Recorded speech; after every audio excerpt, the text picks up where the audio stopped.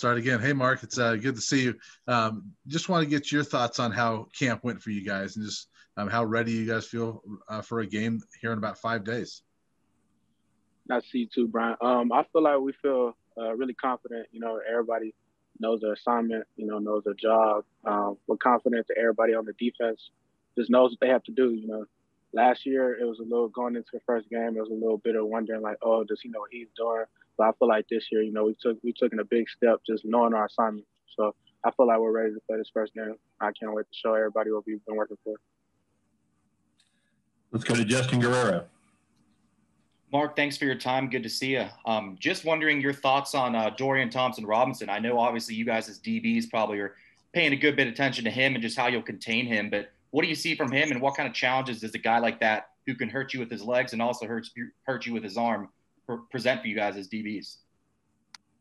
It presents, I wouldn't say a problem. It just lets us know that we're going to have to just really be disciplined with our eyes. We're going to have to stay on our receivers because he can scramble. He can get out of the pocket. So, that kind of brings in where you got to stay with your guy and just keep your eyes focused on your man. DTR is a really good quarterback. He has a lot of strengths. He has a good deep ball. Obviously, can get out the pocket. And I've known DTR for a little while. We have a personal relationship. I know a lot of the guys that play for UCLA. So there's going to be a big game, especially since we lost last year. So we have a chip on our shoulder going in this year. Adam Munster, Tiger. Hey, Mark, aside from you, Chris Miller, and Darian Rakestraw, who should CU fans be keeping an eye on in that safeties group? Who's kind of made that jump this preseason to be somebody that can help you guys in the secondary? I'll for sure say keep your eyes on Isaiah Lewis. Isaiah, he's been really good. He's came in, he's done his job, he's done everything right, and so I'd really say keep your eye out for Isaiah Lewis. Henry Chisholm. Hey, Mark, you guys have been practicing for a few weeks now, but does practice feel different now that you're finally in a game week?